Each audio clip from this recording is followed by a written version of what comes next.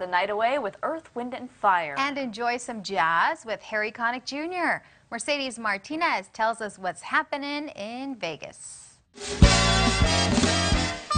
I'm Mercedes Martinez with your 9th Island Nightlife Report. Grammy winner Harry Connick Jr. returns to the Encore Theater. The singer will be back in Vegas for only 3 nights in February of 2020. He's going to be performing from February 26th through the 29th. Now, Connick recently dropped his latest album, True Love, a celebration of Cole Porter. Tickets for his show go on sale Friday. And also going on sale Friday, tickets to see Reba, Brooks and Dunn together in Vegas. The trio returns for their residency at the Coliseum at Caesars Palace. 24 performances have been announced with dates in April, June, October, and December.